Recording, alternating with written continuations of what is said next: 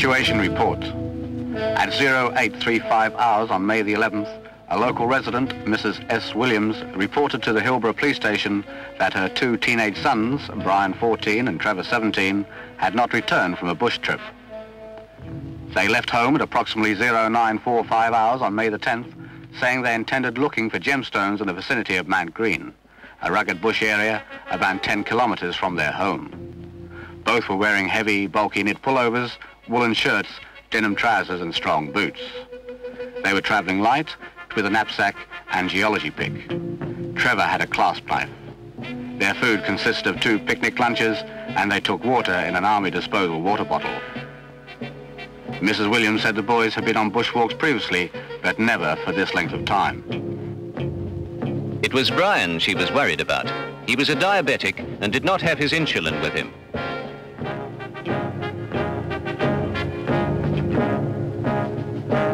The report was received by Police Search and Rescue at 0855 hours, and Search Controller makes an immediate decision to send out an air search from the local Aero Club.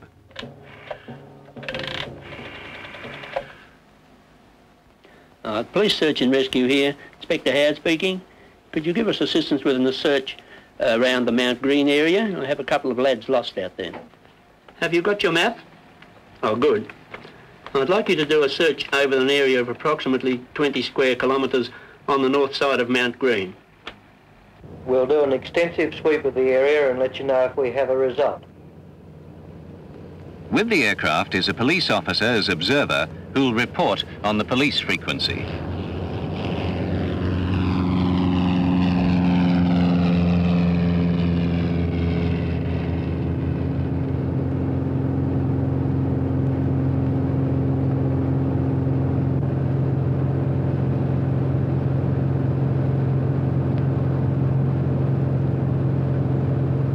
At Search Headquarters, the Search Controller has appointed his Field Controller and instructs him to send in a ground party immediately to reconnoitre the area and report back by radio.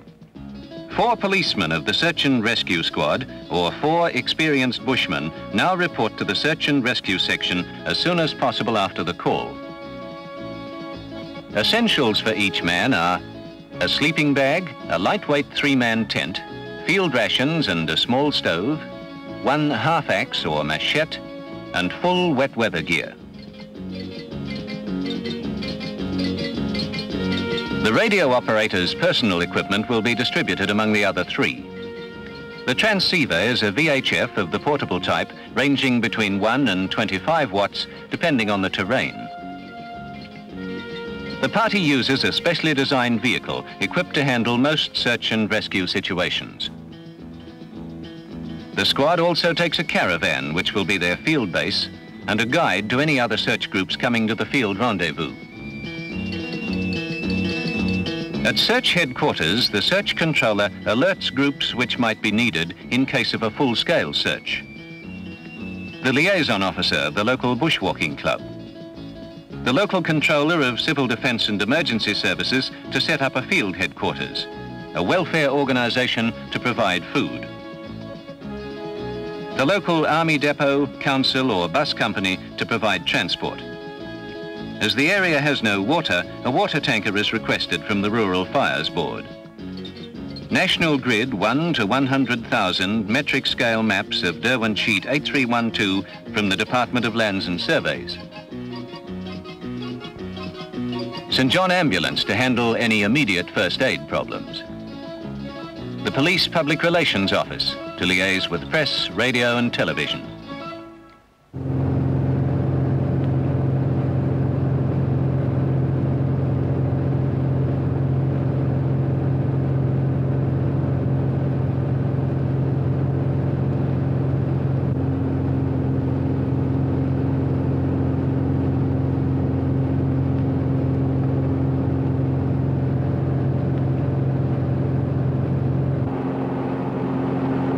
This is Tango Sierra Romeo. The country in the Green Mountain area looks pretty brutal and the weather's closing in from the south. I can't see any sign of life at all. Over. No sign of life. Right, okay, thank you. Yeah.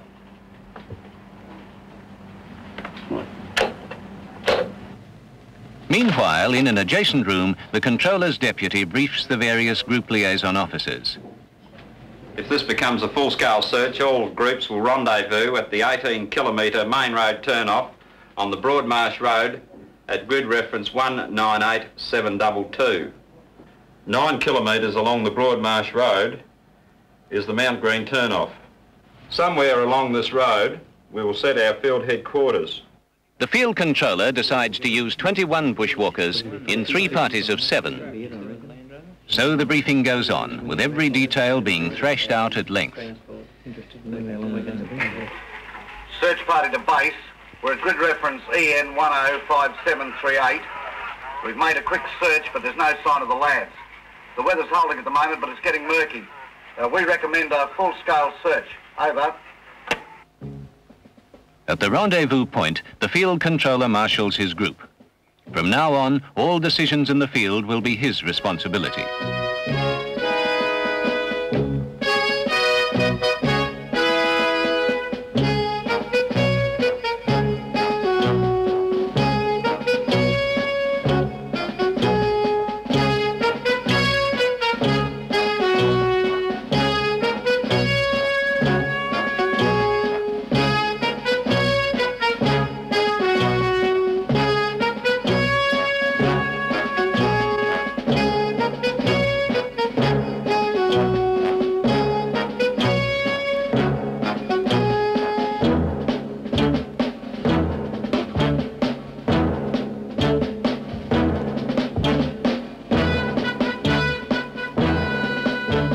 The welfare group has prepared enough food kept in hot boxes for 55 men.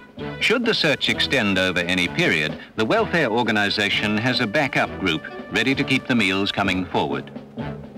Meanwhile, field headquarters is taking shape.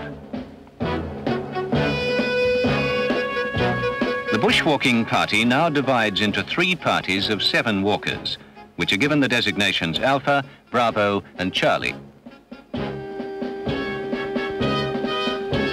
The field controller gives the elected leaders of each party the grid areas they're to search, the radio sched and frequency to be used. Portable radio transceivers are issued to each group leader and individuals' names are recorded before the parties depart. And so a well-organised bush search begins.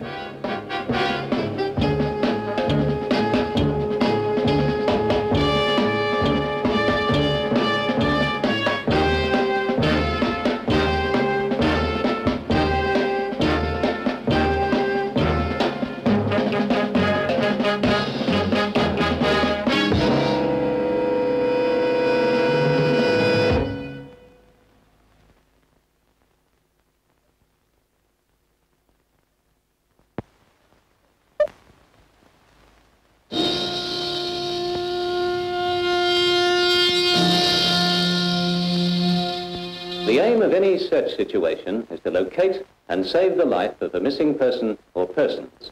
Simple? Yes, but maybe it's an oversimplification.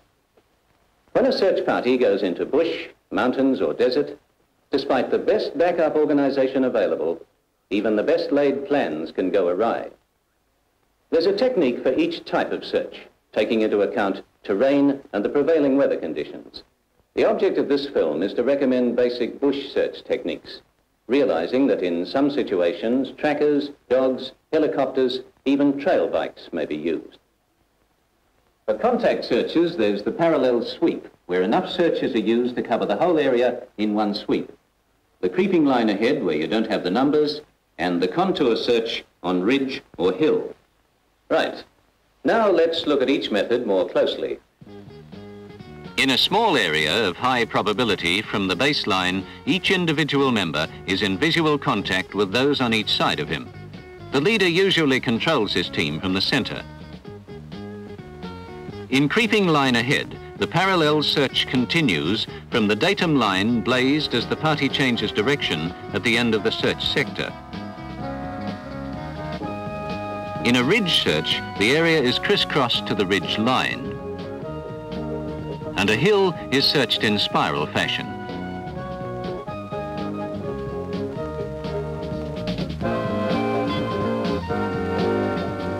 Now here's the situation report. Mrs. S. Williams called at the Hillborough police station to report her two teenage sons, Trevor, 17, and Brian, 14, were overdue from a gemstone expedition in the rugged Mount Green area, about 10 kilometres from their home. The reason for a full-scale search was that Brian was a diabetic and did not have his insulin with him. At Police Search and Rescue, the search controller sent in a reconnaissance group, then called in his various liaison officers for briefing by the field controller.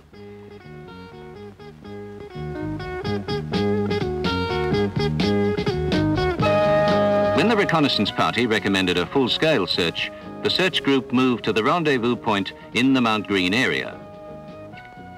Here the searchers were divided into 3 groups of 7, Alpha, Bravo and Charlie, with the reconnaissance group Delta in reserve.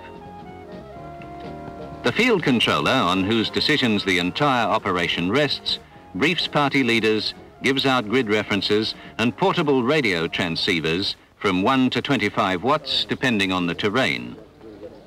The focus of attention will be on Charlie party. The liaison clerk checks the names of the party as they depart.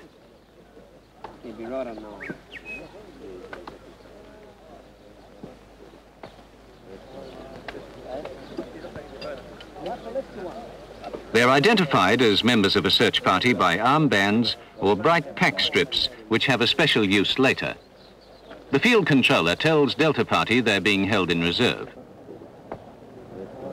The operations room for this search is small, manned by the field controller, staff officer and liaison clerk.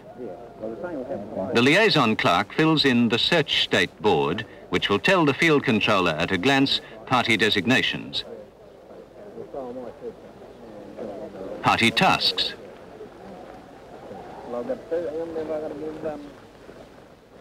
Individual grid references, the all-important radio sked times, and a remarks column. Another board tells him the names of each searcher and his party. In the communications annex, the staff is a signals officer and a messenger.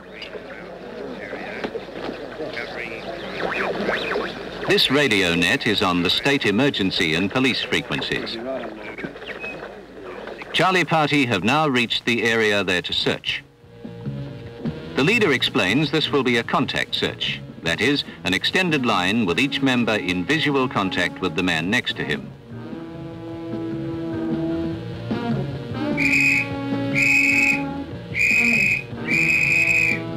Each member of the party carries a whistle, but only the leader gives the 4 signals. 1 to stop, 2 to start, 3 for distress, and 4 to call the party to number off. Other party members use only 1 blast to stop or 3 for distress. Other ways to attract attention are gunshots, the sound being made through a gun barrel, a reed horn and such.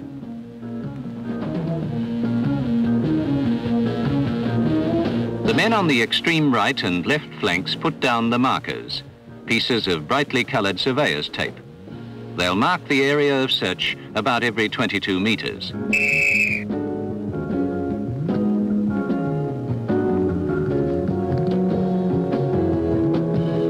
To date, Charlie Party has not found any clues to the whereabouts of the lads, but the search is meticulous and painstaking.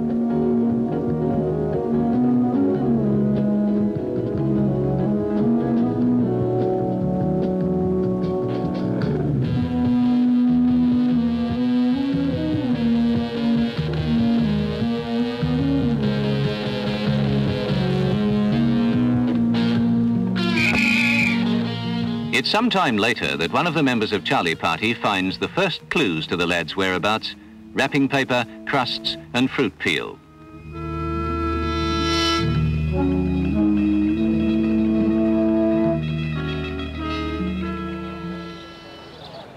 You'd be on the same base. This is Charlie. Do you read me? Over. Charlie, this is base. Go ahead. We found the place the lads had lunch.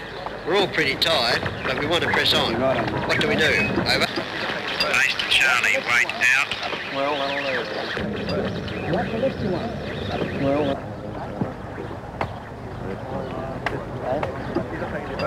What's the list you want? Well, The radio message is recorded by the staff officer, who then passes it on to the field controller.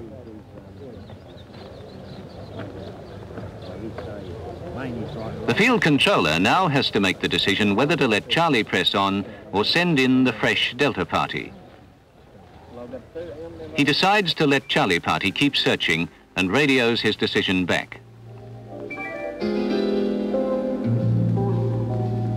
3 hours later, Charlie party is now in jeopardy due to fatigue. In other words, they're overreaching themselves. Who is at fault? The leader for not assessing his party's endurance, or the search controller for not relieving them?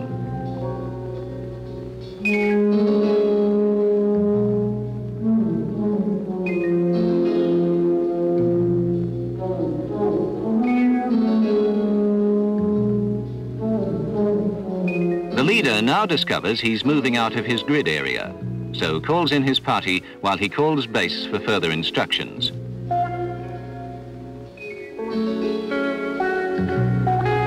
This man is tired and not as alert as he would be normally.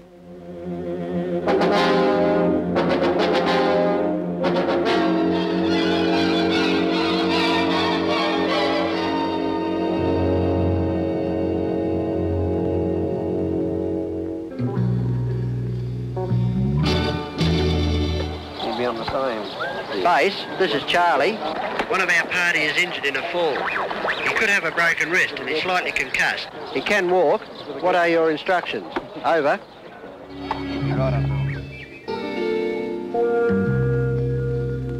The field controller now decides to relieve Charlie party and send in Delta. The search state board is changed, placing Charlie on reserve and Delta party on search.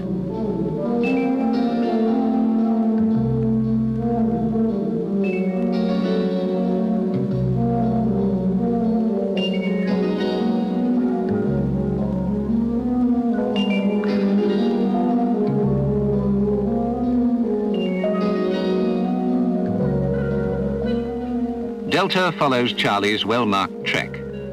The leader decides on an Indian file formation as the area has already been searched. An hour later, Charlie party has returned and party members are checked off on the master list.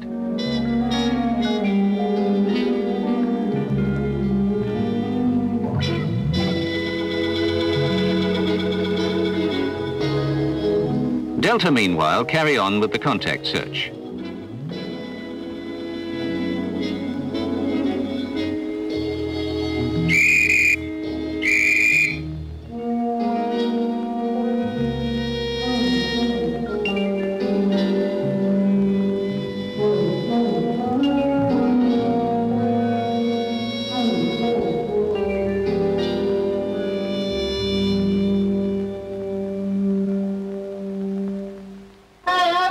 Hearing the party, the missing 17-year-old rushed to meet them.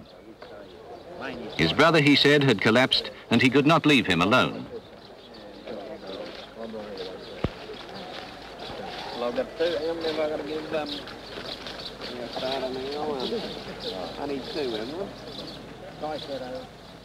Base, this is Delta. Do you read me? Over.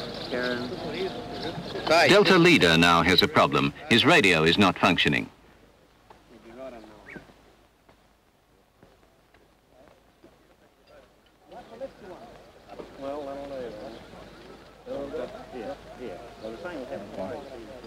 The leader discusses the matter with his deputy. They decide to stay put in their present position.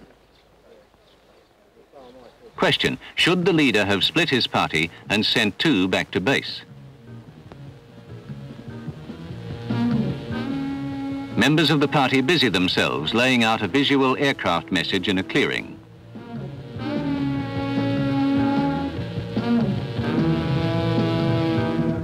Delta is overdue on their radio skid, so the field controller decides to call in the search aircraft and requests it from the search controller at search headquarters.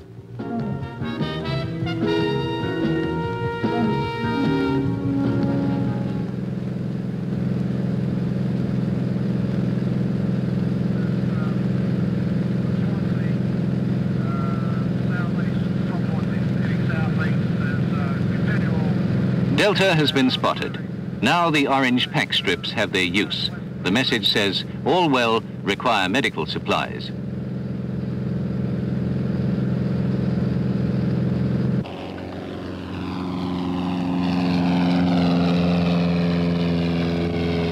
So there it is, the end of a demanding and monotonous search. If it happens in your particular area and you follow the recommended basic search techniques, you'll have far greater prospects of success.